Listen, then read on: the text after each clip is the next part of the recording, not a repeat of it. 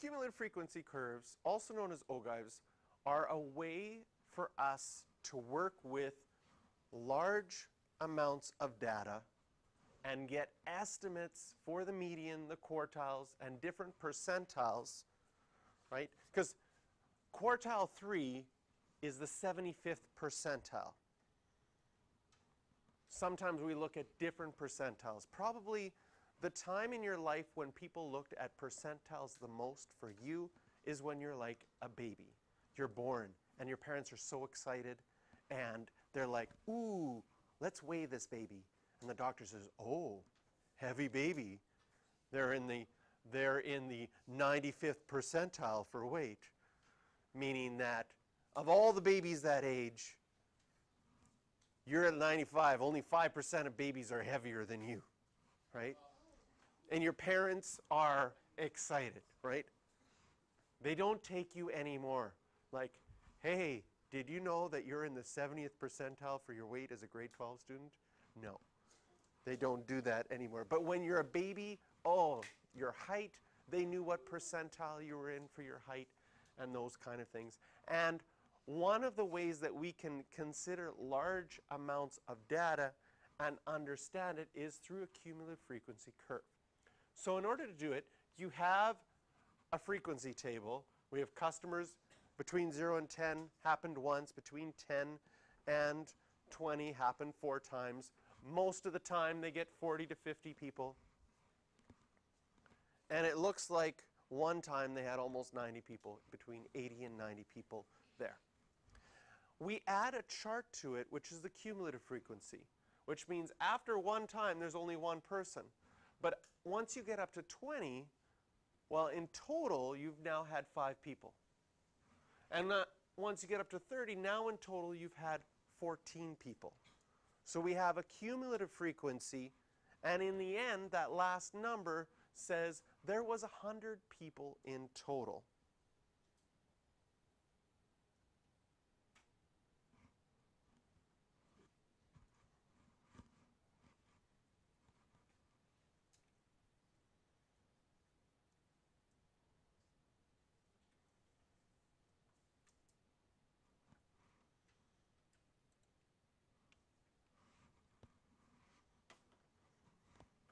Ready?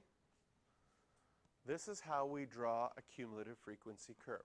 We take this data here, and we're going to put it on a graph that looks like this. Don't draw the red lines first, but we'll start with dots. Because our cumulative frequency after 10, so go back here, our maximum from 0 to 10 is 10. We have a frequency of 1. So we go onto our chart, and at 10, we draw a dot at 1. Then after 20 customers, there was 5 people cumulative after 20. So we would draw a dot at 20 at 5. What was our cumulative frequency at 30? 14. So we draw a dot at 14. A cumulative frequency at 40 was 25 or 26. 25, draw a dot at 25. Cumulative frequency after 50 customers. And then after 60, after 70, after 80, after 90.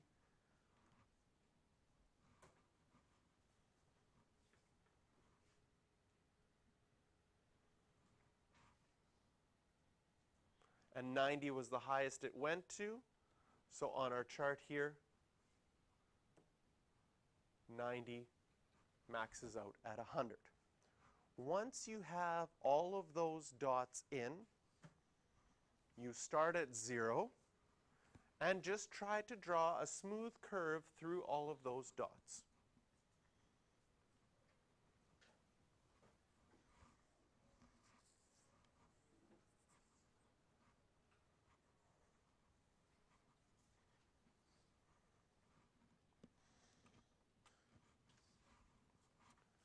First of all, what we can do from this data, we knew there was 100 times in total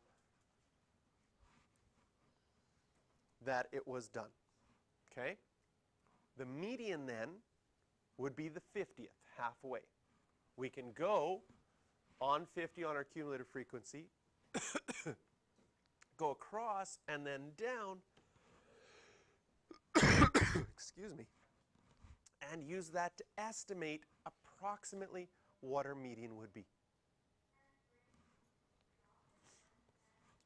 We can also find quartile 1 and quartile 3 that way.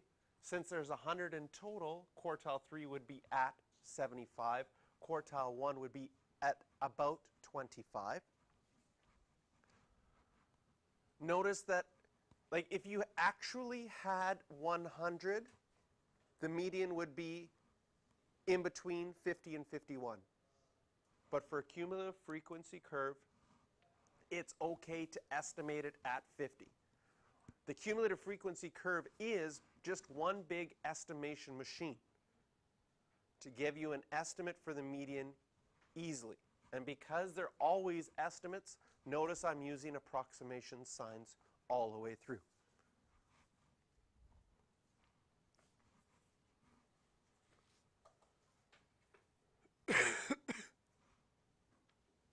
So we can say 50% of the time they had 47 or more customers.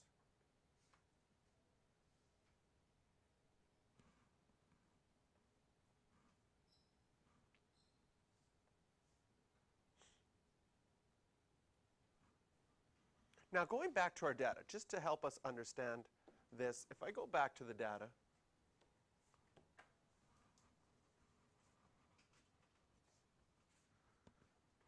okay, and looking at one of our bigger classes, from 40 to 50 happened 32 times.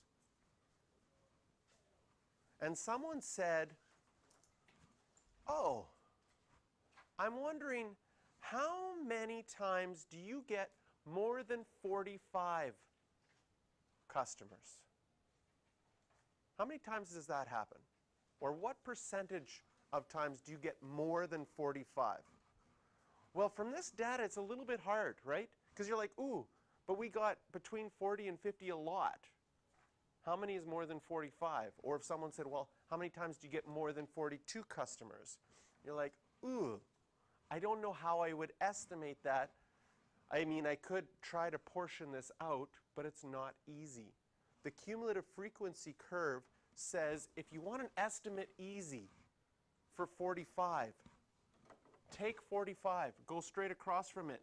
And because we drew a smooth curve through this, the curve naturally does an estimate what would be between 40 and 50. Going down from here, you could say, oh, sorry, 45 customers, not the other way. Sorry, I'll go back. I was saying 45 customers. What percentile is that? Here's 45 right here. I would go up and over, and it looks like the 40th percentile.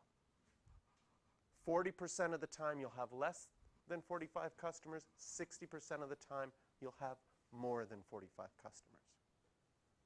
This can find us percentiles.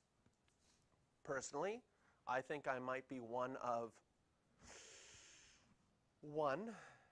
people in Manitoba that have used this in real life outside of a math class.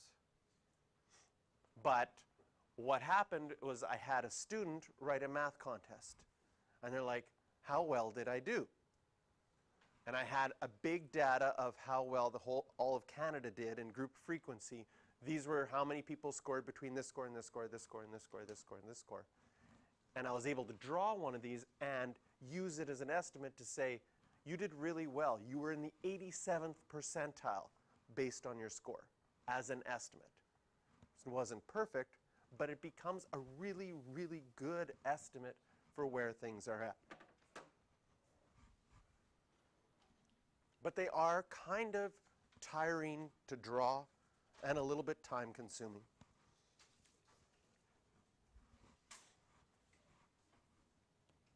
So if you split something into 100 parts, I've been using this word already, those are called percentiles. A little bit less common, deciles. quite a bit less common. You've probably heard of percentiles. Probably never heard the word deciles used before. So very uncommon. But percentiles, very common. And if you joined your lines with a straight line rather than a curved line, it's called a cumulative frequency polygon. But a cumulative frequency curve, a smoother curve, is actually better. But they both are very, very similar. If we look back at the last example that we did, we drew a curve. If I took a purple line and drew straight lines instead,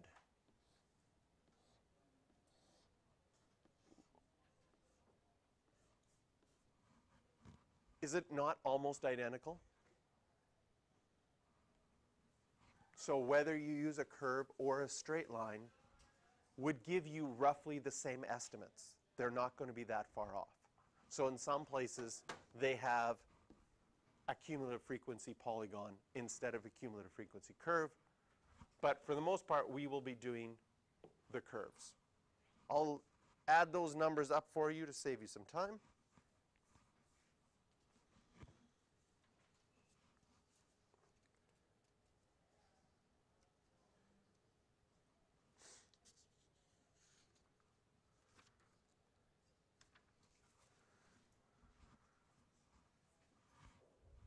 Now on a quiz or an exam, it is very rare. It has happened that they've got you to draw one of these, but most exam questions, they give you a curve already drawn and you just have to be able to use it. But I will get you to draw this one.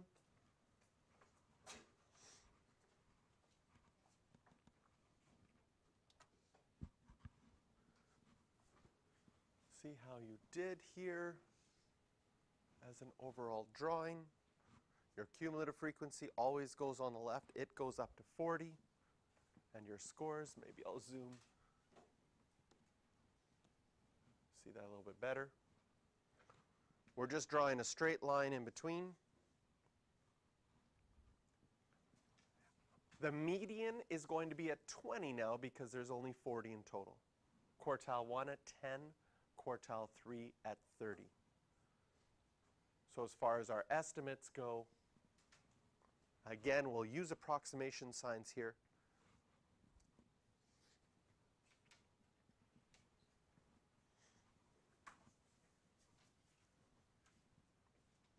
And based on how accurate you drew things or what scale, sometimes your numbers might be a little bit off. And on the exam, sometimes they'll say, we wanted the median to be 24, but based on how people draw lines, we would accept answers between 23 and 25 or 22 and 26. So they give a little bit of leeway there for your answers. Notice we've got approximations, but we don't have 3 sig figs because 3 sig figs sort of indicates that you're confident to 24.0. And we're not really that confident. We're just saying it's approximately 24. In this situation, that would be fine. Now, apparently, this was about cricket players and how good they are. And they want to give a prize to the top 20%. So what you're looking at, or what you're looking for, is the 80th percentile if you want to find the top 20%. Well, the 80th percentile, right, 20% of 40, top 20%, that's the top 8 players, but the 80th percentile then would be the 32nd player.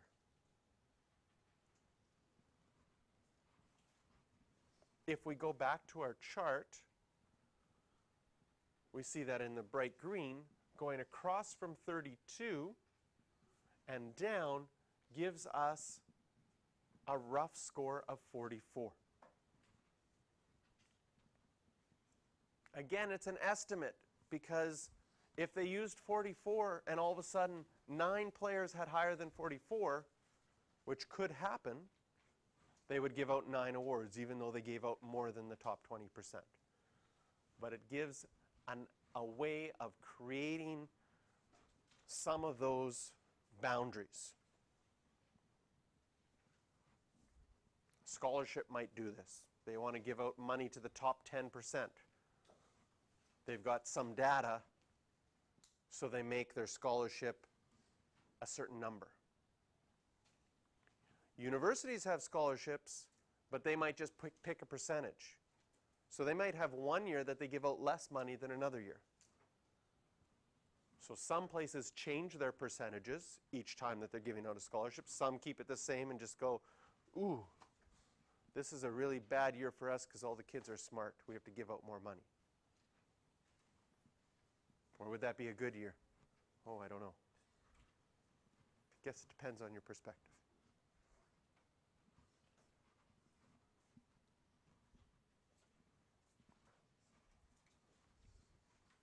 Here's a more typical example.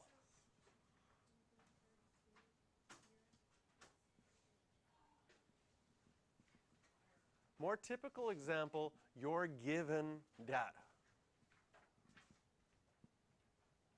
I don't know if on your biology field trip if you're going to be measuring snails, but if you did, you might get your results.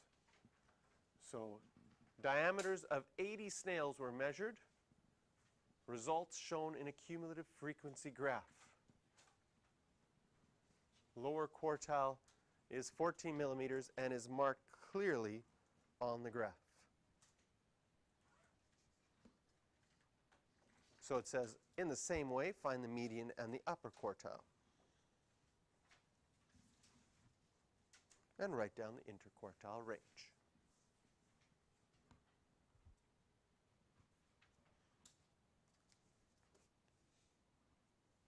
I'll put up the answers so you can check how you did.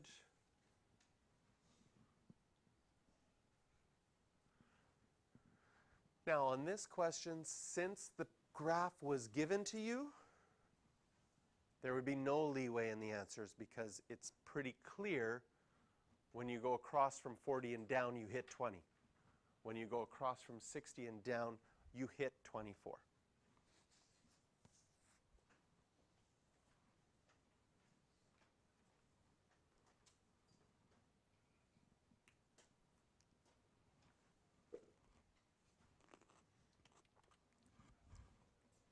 See how you did. Write down a median, matches up perfectly at 32. Interquartile range, approximately 18. Complete the table below.